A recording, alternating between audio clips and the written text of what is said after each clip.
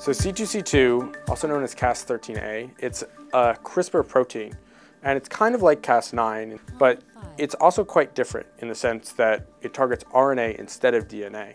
Back when we first characterized the enzyme biochemically, we would see that it would cut its RNA based on the sequence of the CRISPR RNA so that you could reprogram it.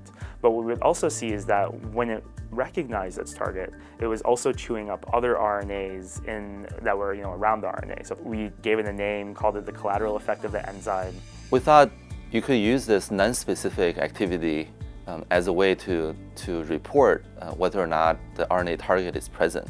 When we first started to realize that the collateral diagnostic test had a high sensitivity, we actually thought back to Jim Collins' work. Feng and his team reached out to us after we published our Zika piece and came to us with their ideas about using this CRISPR component as the basis for a very broad diagnostic. Sherlock is a different application of a CRISPR system, using CRISPR not for editing the genome, but to detect and diagnose biological material. So Sherlock is an acronym, and it stands for Specific High Sensitivity Enzymatic Reporter Unlocking.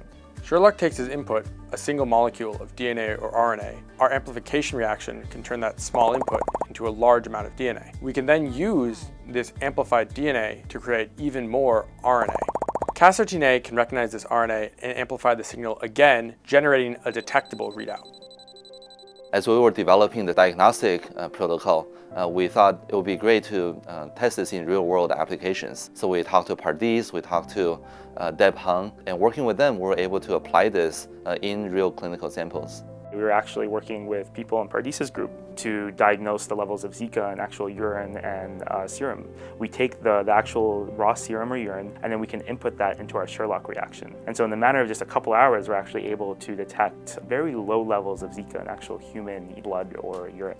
Zika is a particularly challenging virus to diagnose because it's often at very low copies. There's not that much of it circulating in your body, even if you're getting quite sick. And so there's not that many copies, so it's really hard to pick it up. You need a test that's really, really sensitive. I think what we have here is really now a DNA-RNA equivalent for the pregnancy test, with a platform that can lead to a point-of-care diagnostic, give you a very specific readout quite quickly.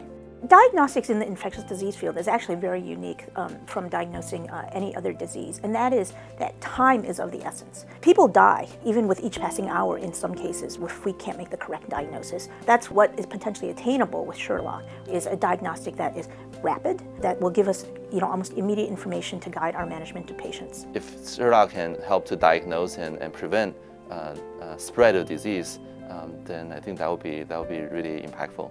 It's technologies like Sherlock that are just game changers for our ability to identify infectious diseases around the world with sensitive tests and tests that don't require a lot of complicated processing to go through.